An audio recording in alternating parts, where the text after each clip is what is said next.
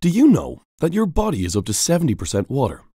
That the water you drink literally becomes you?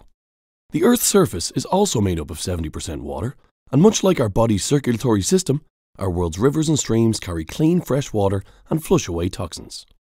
They flow in and out of oceans, which in turn control our weather, clean our atmosphere, and are the original source of the fresh water we need to survive. This amazing cycle means that the water that once flowed in the Amazon River could one day fall as rain in Sligo, or even end up in a cup of tea in Waterford. This circulation of water is the life source of the world, supporting the growth of trees and plants, lungs that move air through the Earth's body, sustaining life all around us. And water is just as crucial to our bodies, carrying much needed nutrients and oxygen through our veins and arteries. But imagine water could not get to 1/3 of the body's cells. These cells could not survive. Yet this happens in our world every day. 1/3 of people do not have enough water to live full, healthy lives. Water is our most important natural resource. We need water to drink, to grow food, to farm livestock, to cook, and for sanitation. Without a sufficient supply, we become trapped in a cycle of poverty that affects our health and denies us vital opportunities, such as an education or to earn a living. Water affects everything. Did you know that the molecules in the water you use every day are as old as the dinosaurs? The same amount of water has existed on Earth for 2 billion years. Yet less than 1% of this is accessible fresh water which we can drink. The rest is salt water or stored in ice caps and underground. But we don't simply drink our limited fresh water supply. We eat water, we wear water, we consume water.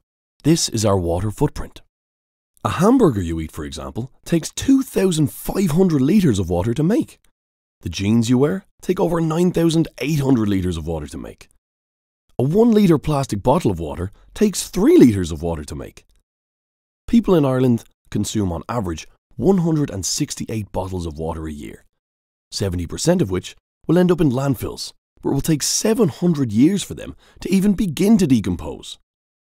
Bottled water is just one example of a product that doesn't just cost you at the till, it also costs the environment dearly. We are currently exploiting and polluting our water resources to meet the demands of our lifestyle. This jeopardizes our freshwater supply for the future. In Western Europe, North America, Japan and Australia, we are over-consuming our natural resources at an unsustainable rate.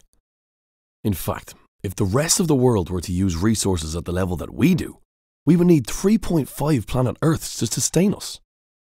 If we continue to overconsume vital resources like water, ultimately, who are we harming? Water is a human right. No one owns water. We need to change how we value our water. Remember, we are made of it, and so we must respect how precious it is to human life and indeed life all around us.